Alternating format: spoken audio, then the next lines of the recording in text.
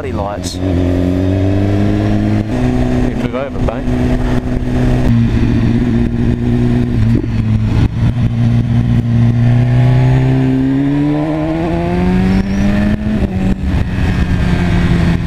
Yeah, so hopefully it's still recording. Yeah, it's still recording. Lovely. So it's been an absolute nightmare trying to get this cable to attach a microphone to. Bloody GoPro and their freaking patented shit. So I bought a online ready to go kit that has a skeleton case where I can put a cable through and a microphone adapter cable, so it's a mini USB to 3.5 headphone jack or a microphone jack, and it didn't work. Yeah, so I went online to find an Australian seller that had a genuine cable and paid for it. It was supposed to come on a Friday, never got it, no word from the seller. Sent them an email on the next following Monday and I got no, and I just got no. What happened was I got an actual reply. So the guy said, oh, it's out of stock, we're in the process of giving you a refund. But luckily Johnny Appleseeds had one, so I ordered it last night, well, about 3:50, 4 o'clock in the afternoon, and it arrived today at a little bit past midday from Victoria to Brisbane. That is damn fast. I was seriously impressed. Yeah, I got that. That's mine. That's mine. Why didn't my indicator work? Oh well, I'll be sure to check it next time. That's twice today on this one ride that my indicator didn't go on when I thought I pressed it. That's one of the bugs on this bike. I always thought the indicator was a bit too stiff and lacked a decent positive feel. Like, it has positive feel, but I was kind of used to my old Gixxer 750 and that had like a a decent kind of feel to it. Is my indicator on? Yeah, lovely. And it was just a good feel, so you could definitely tell when you engaged it. But yeah, not this one. This one's got a very minimal amount of movement. And it's a bit of a bitch to get to with my short thumb.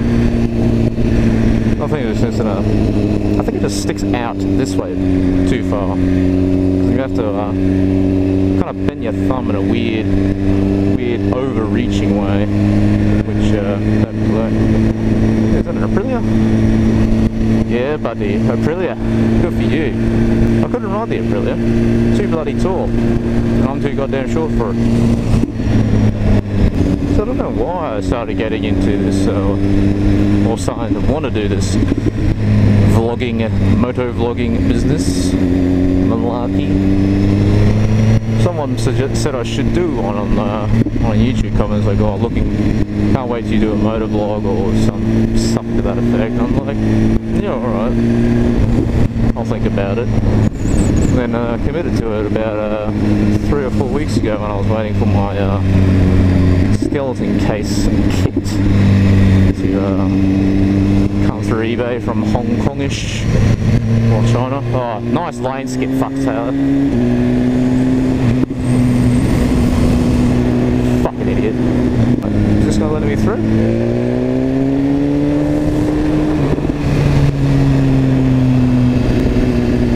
Oh well. He's kind enough to move over. Warn the policeman.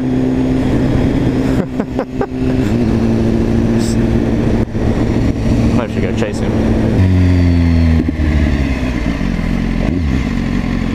Hey mate.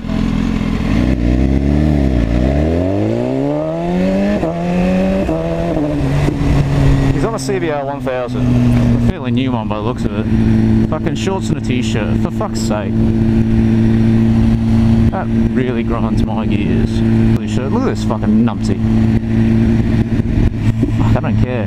Oh, that makes me just wanna hope they have an accident to learn from it. Oh, it's stupid.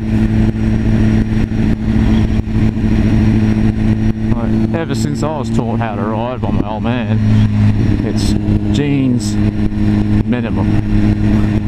Jeans minimum is the pants, a denim shitty old jacket that my dad used to wear that was like a size too small, and I was bigger than him whenever he wore that back in, I don't know, whenever denim jackets were in fashion. Helmet and gloves. Jeans, helmet, jacket, gloves, and enclosed shoes. That is bare fucking minimum for riding a motorbike. That Muppet's behind me that's wearing a fucking singlet.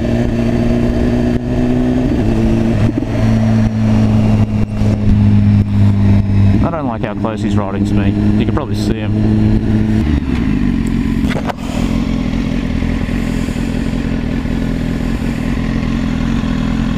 Hey mate. Feeling a bit hot?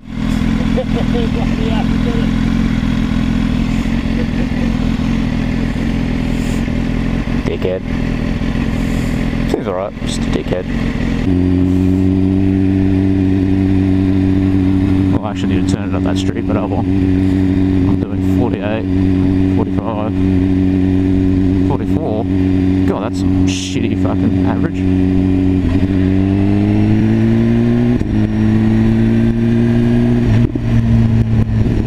Oh dear. Fucking assholes. Skip to the front. Right there. Thank you.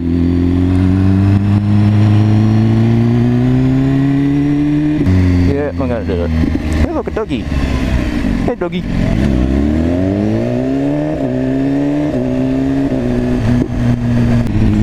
Yeah, so, that's it for the, first official moto vlog. I'll see you all next time. Hey, mate.